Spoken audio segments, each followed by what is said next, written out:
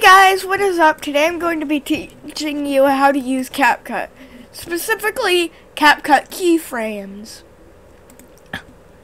Okay, so this is specifically the PC version. I am not using the mobile version because the mobile version sucks ass. Let's just put the dust animation in here.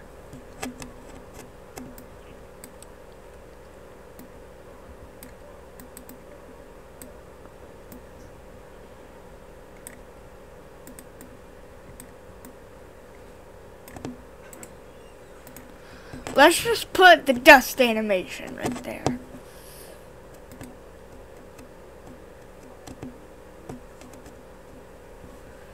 And now let's do a little thing. Now, you see this add keyframe? This here, 1, 2, 3, 4, 5, 6, 7, 8, 9, 10. Put another keyframe right there and then move it wherever you see fit.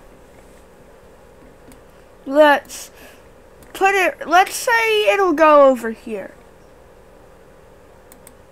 And now let's play. It went over there because I added a keyframe. Keyframes are basically like telling the sprite where you want it to go. Example,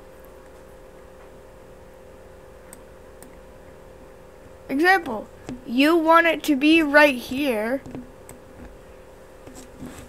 at the beginning. Add a keyframe.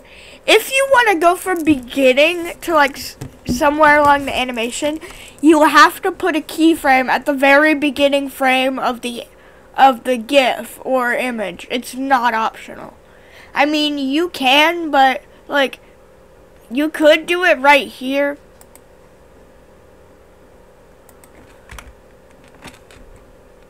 But it'll just do this. Well, yeah, so you don't want that.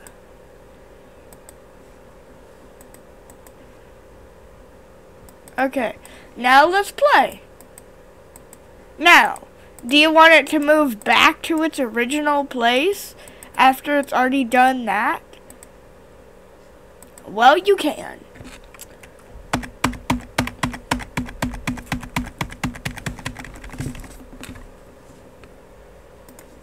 I usually do about 5 to 10 frames afterwards and then add another keyframe because the animation becomes quicker then. Yeah, if you want it to do that, you can make it do that.